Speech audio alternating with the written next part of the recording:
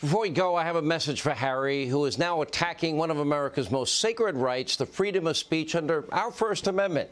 Harry, we really don't need you coming from England to give us lectures on the First Amendment. And if you can't understand the importance of free expression and the importance of constitutional principles that allow for a free exchange of ideas and ideals and opinions that have made America the greatest country on earth, then maybe it's time for you to move to a place more compatible with your restrictive ideas. And Harry, by the way, welcome to my world. This is what public figures in America go through. I expect it. You need to expect it. I've been canceled. I've been rejected, often by people that never bothered to get to know me. In a way, I kind of feel sorry for you because you seem torn between your new bride and your family back in England.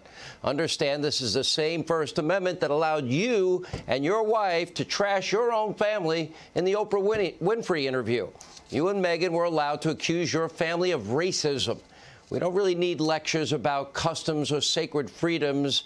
And by the way, you're free to go home, make amends at the palace with the people that you and your wife hurt deeply.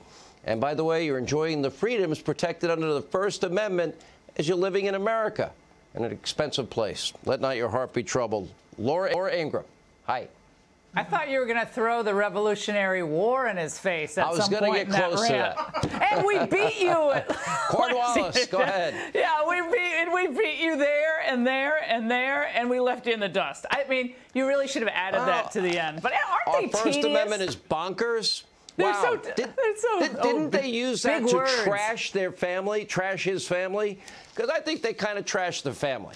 Yeah, well, I don't think many people look to Harry and Meghan for any advice on pretty much anything, but it sells whatever they're selling these days.